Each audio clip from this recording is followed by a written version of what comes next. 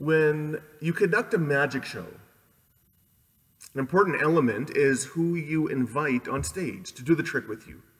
This is so important that there are books written about this, telling the performer what to look for so you could invite the right person on stage to join you in the effect or the illusion.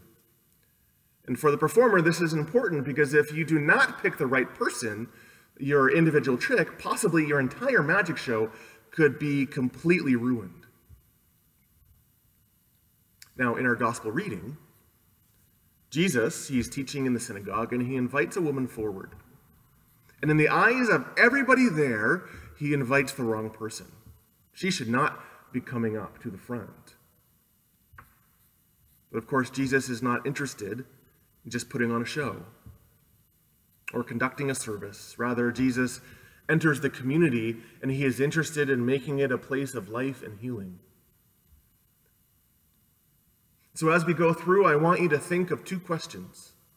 Two questions should be in your mind. What is the freedom that Jesus is calling you into? And secondly, as a community, what is the community that Jesus is calling us to be? I invite you to pick up your Bibles and turn to the Gospel of Luke. We're in chapter 13, and we start at verse 10. Jesus is teaching in a synagogue, and he's the guest preacher, if you will.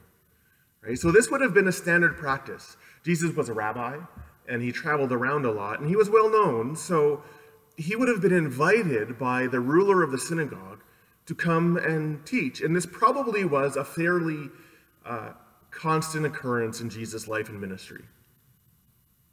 Now, this synagogue, they would have had their own practices, and they would have had their own liturgies, much like we do here.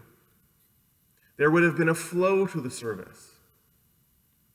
And at one point, Jesus would have gotten up to teach. Well, in actuality, he would have sat down to preach because that's how they preached in the synagogues. So picture in your mind Jesus sitting there preaching to this congregation gathered before him, and all of a sudden he stops because he sees a woman. Maybe she's at the back, maybe she's trying to blend in, trying not to be noticed. But Jesus knows her situation. She has slipped into the service. She is filled with pain and struggle. She's described as being bent over and could not fully straighten herself. She has had a disabling spirit for 18 years. Now, interestingly, in the culture of that day, within that synagogue, she should not have been there. The synagogue was for people who were whole. There was this general understanding that to suffer, particularly under any physical ailment, such as this, like not a flu, nothing, but anything extreme, like being bent over for 18 years, that this was a sign that God was angry with you, right? You were being punished because of some sin in your life. So, and to be on God's bad side was to be cut out of the worship life of the community. You just couldn't go, right? Because you would be seen as, in some sense, spiritually unclean, and therefore you would be tainting the righteousness of everybody around you. Jesus sees her, and he calls her forward. And I am sure that at this point, everybody thinks that Jesus is going to scold her. Jesus is going to say something like, "What on earth are you doing in this place? Crippled over as you are, don't you know that God is judging you? Don't you know that you don't belong? Don't you know that you are ruining the holiness of everybody around you? You should just get out." That's what I think Jesus is going to say. Except he doesn't. Jesus looks at her with heart filled with grace and eyes filled with love. And he says to her, "Woman, you are freed from your disability." And he touches her. He places his hand on someone for whom the entire place would not touch. And the healing love of Jesus flows into her life and into her body. Imagine if the woman believed that she should not be in the presence of Jesus, that she could not go there, that God was in fact angry at her, and she was in fact being punished. Imagine if she thought, for whatever reason, I don't belong. I can't be a part of the church. Imagine if she stayed away. What would she have missed? Sometimes we think that if we have something we are struggling with, that we don't belong to the community of faith, that we need to stay away. I hear so often people who say to me, you know, I have questions or doubts even about this whole thing, and so I can't go to church right now. But that makes it sound like the church is the place that you go once you have figured it out. Or, you know, they say, well, if I go to church, then I'm going to slink into the background and maybe hide behind a pillar so that nobody, even God, can't see that I'm there. Or I'll go and I'll just pretend that everything is okay, but deep inside, I'm struggling. Jesus knows the deal. There was a lot of people in that synagogue, but Jesus zeroes into her. And in fact, he calls her forward to experience his love and his power in a deep fashion. Where might Jesus be calling you to come forward? I just recently read about a study that George Barna did. I think he did it in 2010, where he studies churches. And he said that, and I can't remember the entire number, but I think it was over around 70%. 70% of people who go to church on a regular basis do not believe that they will enter the presence of God. They just don't believe that God's going to show up in the church. They don't believe when they sit in the church, when they sit in the pews, that Jesus is there. What if he is? Where might Jesus be calling you to come forward? Or might he be calling you to come to him, to bear your needs and your struggles, and whatever disabling spirit that you carry around with you? What freedom, what life, what joy is Christ just waiting to call you into? What if you could choose right now to open yourself and to hear that calling? Because the reality is that this is God's vision for you. And this is the vision for what God wants in the community. If we believe, and we do, that Christ is present in the midst of the community, then we must say that this is the type of community that Jesus longs for.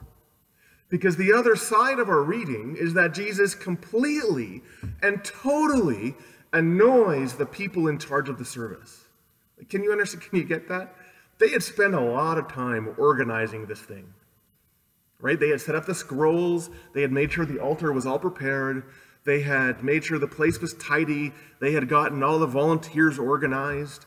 This was not only a spontaneous thing that Jesus did, but they saw this as completely inappropriate. What is this guest preacher doing?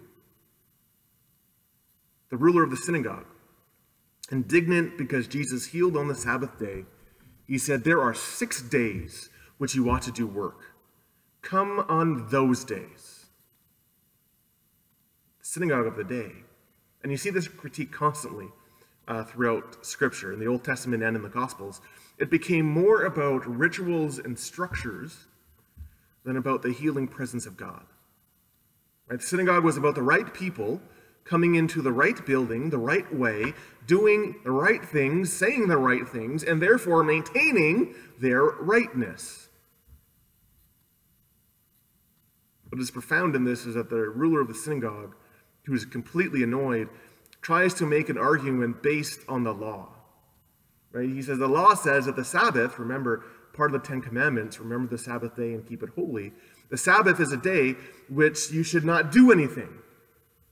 And so Jesus, because you have done a work healing this woman, you have stepped outside of the law. Therefore, Jesus would have been seen as spiritually unclean, just as this woman was. So Jesus responds by the law.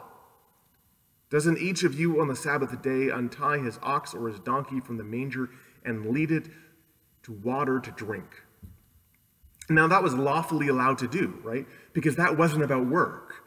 That was about the preservation of life. And the preservation of life superseded all religious rules. So Jesus is saying that if you would so work toward the livelihood of your livestock, why not give yourself to the livelihood of your brothers and sisters? Ought not this woman, a daughter of Abraham, and hear this, Jesus is elevating her as equal to the ruler, ought not this woman be loosened from her bond on the Sabbath day? Jesus charges the ruler, and therefore the entire community, of completely missing the point, with caring too much about forms and functions rather than people. Think about it. That community was a community that kept people out. It was a community that was not interested in helping or ministering to another, a community that was unable to accept the ministry of Jesus. I'd ask you to keep two questions in mind. One was the individual question, where might Jesus be calling you into freedom? The other question was, what community are we called to be? Is that kind of, let's close the door to all in need, is that kind of community? I could easily make a joke here about Anglicans and light bulbs, right? But the truth is that all churches, regardless of denomination, sometimes struggle with this. Sometimes we begin to be so overly concerned with our structures and our forms that we forget that the gathering of the community is about gathering in the presence of Jesus. And when Jesus comes into the community, he comes to heal. He comes to give life. He comes to extend his grace to all people. I was away on educational leave this last week, and one of the things that we talked about in class was a quote from Dallas Willard, who was an author, and he said, "Your system is perfectly designed to get the results that you are seeing." Your system is perfectly designed to get the results that you are seeing. Right? On one hand, that's true. The system of the synagogue was designed to not allow healing to take place. It was always going to be the wrong time and the wrong person, because the person in need couldn't actually come into the synagogue according to the rules. So imagine what was not occurring. If we were able to look into that life of that synagogue, imagine what we would not see. I'm sure we would not see a lot of healings. For 18 years, healings in this woman's life did not take place.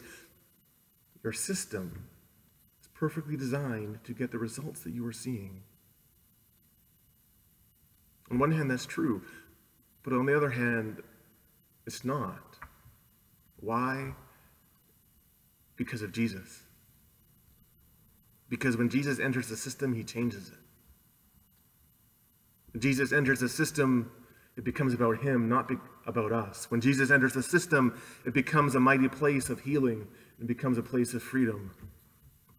The question for us is, do we understand the Spirit of Jesus in this place? To the point that we are willing to be challenged by his presence, and to center ourselves around his presence, both individually and corporately. Individually, could Jesus be calling you to healing? Could he be calling you forward?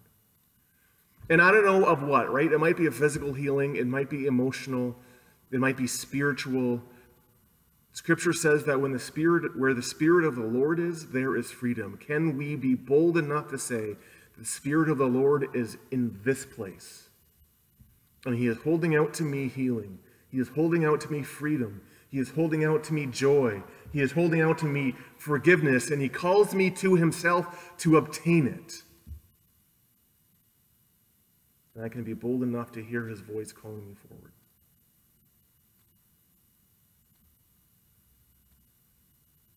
As a community, it means that we need to be open to what Jesus does. Sometimes as communities, we can be afraid that Jesus will do something that we don't expect. You know, we've got to get used to that. Because life cannot be contained in trim lines. Jesus breathes life. Jesus gives healing. And the woman was made straight, and she lifted her hands, and she began to glorify God. And that was a testimony, not of how great she was, but the power of God in which they sat. It was a testimony to everybody here that Jesus was providing something for them, and all that they needed to do was open themselves up to receive it. All the people rejoiced at the glorious things that was done by Jesus. Can we not be that community that Jesus calls us to be? A community united around Jesus, firm in his grace and living out his healing presence in this world. Because that is the community that Jesus calls us to be. We are called to rejoice and be glad in it. In the name of the Father, and the Son, and the Holy Spirit.